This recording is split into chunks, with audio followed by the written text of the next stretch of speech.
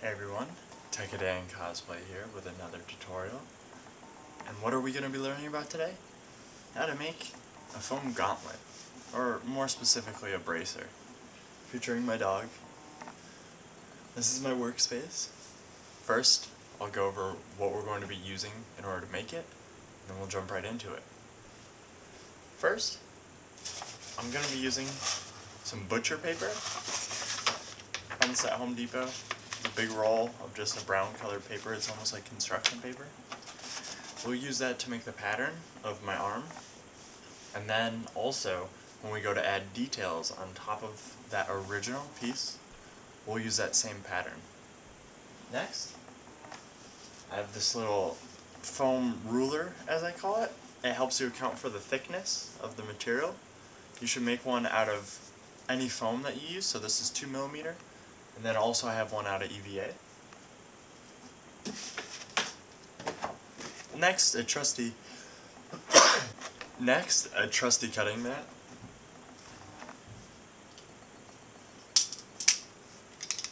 Stuff to cut your foam with. I just changed the blade in this guy, so I'll be using him. Scissors for adjusting our pattern.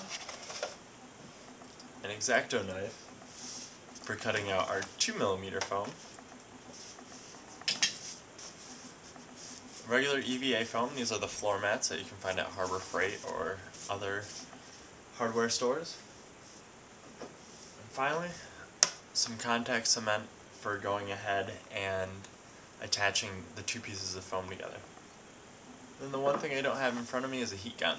And then also, make sure you do this in a well-ventilated space. If not, use a mask. So let's go ahead and get started. First step is to take our butcher paper, and we're going to go ahead and we're going to guesstimate what our arm looks like. And how I'm going to see how I'm doing is I'm just going to keep putting it over my arm and seeing how it turns out. So obviously this is too long. My elbow's right here, my wrist is right here, and then it goes all the way around, but I only want it to cover about half of my arm.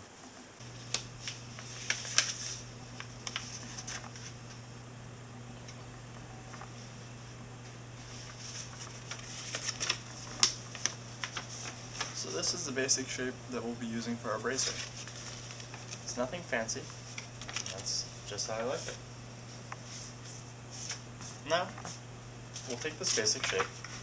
We'll trace onto a piece of our foam.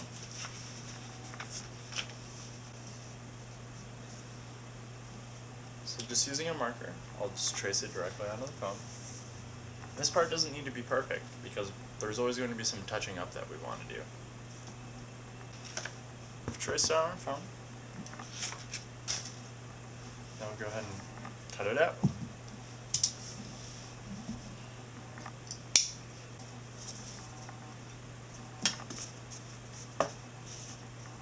But now what? It doesn't really fit my arm. It doesn't really curve around or anything. I mean, it bends, but it doesn't hold shape. So now what I'm going to do is, off camera real quick, I'm going to use a heat gun. You can use a hairdryer if you don't have one. Just a heat source that allows you to direct some hot air onto this. Be sure to use a gas mask while you're doing this. As the foam heats up, it releases some chemicals, and those just aren't too good for you. So I'll go ahead and I'll heat it up, and then I'll shape it by pulling and twisting and applying torque in the middle. As you can see, I'm already applying some shape to it just with no heat. Maybe that's because I live in Florida and there's enough just in the air. And then when we'll be back, it should be fitting my arm. I've heated up my bracer, the base of it, and molded it to my arm. I'm happy. I like the mobility. It hangs off my elbow just a little bit, which means it's just right. I noticed a couple pieces that I'm going to have to clean up. Although my knife was sharp, there's still a little bit we have to do. And I'll clean that up with a Dremel. At the end you can also hand sand it, depending on which tools you have. But next, I want to add some detail to the top. Obviously it's pretty cool how we've gotten this far, but most characters' bracers that you want to emulate aren't just going to be a flat slab of something. You might luck out and they might be. My characters are not. So I've taken my original pattern and I've folded it in half. And the perk about this is now I'm going to draw the shapes on that I want, that I'll use the 2mm foam for. I'll trace them onto that, I'll cut that out, and I'll use contact cement to lay down the details on this. And that will allow me to make it look like it's one solid piece. So I went ahead and I drew the pattern on using a black marker, which might be hard to see. But the black marker is the outline, and then the blue is the area I want to keep. So I'll go ahead and I'll cut this out with my X-Acto knife. And I'll be sure when I'm doing it to hold the edge tight, because if the edges become skewed, I can easily ruin my pattern. So now I have cut out my design. It's kind of like a snowflake at this point. And what I'll do is I'll lay it flat on top of my 2mm foam. I'll go ahead and trace it. After I trace it, I'll cut it out. And I can contact cement it to this piece. Okay, so I've taken my pattern that you guys saw before, the little paper snowflake, and I've traced it on to my 2mm foam. And there's a couple of things I'm going to go ahead and make sure it's even, because although when you're sticking it onto your piece, you can shift it a little bit, the more precise it is here, the easier your life is going to be over here. Something else I suggest doing is, now that you've traced it on here, I suggest taping it down to this piece and giving it a loose outline, so then when you go to apply your glue and eventually stick it on, you'll have almost like a template or a coloring book sort of outline of where everything's supposed to go, and that will also make your life easier. I'll traced and cut out whoosh, the detail that will go on the top. I've traced that piece directly onto my foam, roughly. Now, use some contact cement. You can use barge. I use DAP. That's just what's readily available to me, and a chip brush. Be sure to either do this outdoors in a well-ventilated area or use a gas mask when you do it. Let that sit until it's dry to the touch. My bottom of my bracer looks pretty glossy. I mean, the glue's dried, and then on the white foam, I don't know if this is the same for barge, but when you're using the DAP product, it'll turn white foam a slight yellow.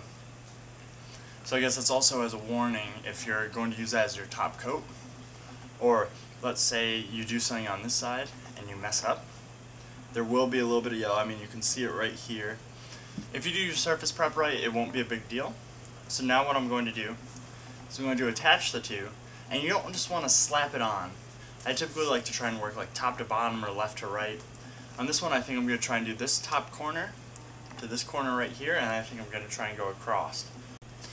And there you have it, guys. As you can see, I've attached it. It's not super perfect down the middle, but when you're wearing it, you got to remember that people aren't always going to see everything. I still have a couple things to do. I have a little bit of a lip right here on the bottom of the foam that I'll take care of when I'm using my Dremel as part of the surface prep. But in terms of the construction, this piece is done, and it will go on my arm just like this. I have to make this look like a leather piece, so I'll go ahead and I'll paint it. And then I have a big roll of it right there, but then I have a bunch of fake leather that looks like this. I think I'll use that for the strapping, and then I'll also try and match that color pattern on here. But I can't be more excited with how it turned out. Construction end to end, with the exception of letting the glue dry, was probably only about 30 to 45 minutes worth of work. If you really know what you're doing and you can multitask like that, especially if you already have the pattern, you could have cut 2 of these out, you could have cut 2 tops out. I bet you could make a pair of bracers in terms of construction in under an hour. So that's the end of the video. Thanks for watching, guys.